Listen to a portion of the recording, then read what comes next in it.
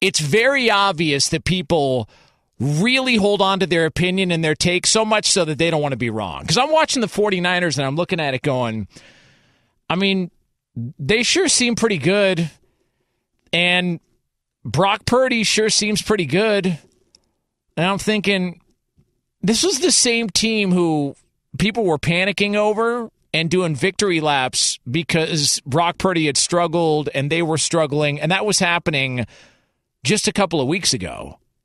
And yet here we are, and they're playing on a short week, on the road, in a tough place, in a divisional game, and they absolutely sawed off the Seattle Seahawks for 4 quarters and 3 hours of football last night. And it just goes to show you that people just don't want to be wrong. Because there were so many people out there when Brock Purdy was struggling just for those 3 games. And keep in mind, he might have had a concussion or multiple concussions, depending on, which Twitter doctor you believe in. But you're watching Brock Purdy struggle, and people were so ready to say, see, told you, he's not the guy. The 49ers aren't going anywhere with Brock Purdy. He's been exposed. He's lost 3 games, and he struggled, and he threw interceptions. It's like, okay, so he struggled a little bit, and we're just going to get ready to forget all the other games before that, all the other success he had. I'm going to forget all about that stuff. We're just going to focus on these 3 games, and that's going to be our takeaway when it comes to Brock Purdy. Okay. And then they come off the bye, and they've been fantastic, and they've been dominant, and Brock Purdy looks pretty good.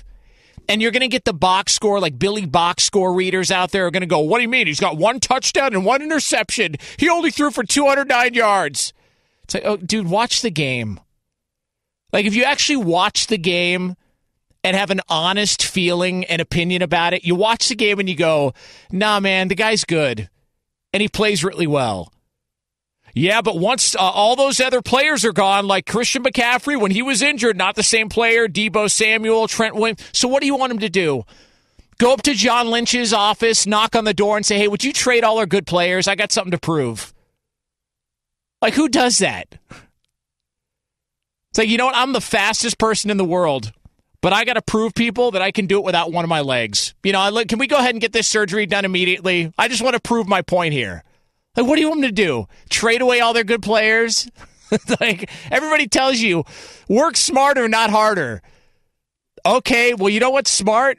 Having really good players around you. George Kittle, that offensive line, the running game, the coaching staff, all that stuff. Brock Purdy's fantastic in it. Yeah, but he's just a product of the system. Okay, dude, what do you want him to do? Go to another system? Trade me away immediately. Where would you like to go? Carolina. Send me to Carolina. Okay. I mean, we already, got Christian, but I guess we could just swap. Okay, fine. I got to go to Carolina where I got an owner who turns and burns on head coaches at a rapid pace, who's got a coach in Frank Reich who just got there and has already given up play calling duties once and then took him back, and still it was the same result. And they've got nothing to surround the number 1 overall pick. But I got to prove to everybody else that I can play, because I don't want people to tell me that I'm only a product of the system. And so I'm watching Brock Purdy last night. I'm going, dude, it's okay to be wrong. There's nothing wrong with being wrong about your evaluation of Brock Purdy.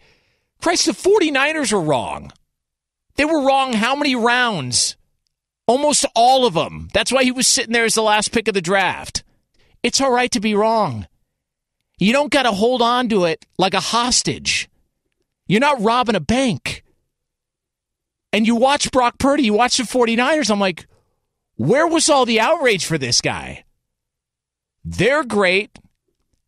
He played really well. He's a really good quarterback in that system, whatever. Like, I don't know if you want to hold that argument. You can hold on to it as long as you want. But the Niners are good. Brock Purdy's good. They're fine. And if you don't see it by now, you might be an idiot.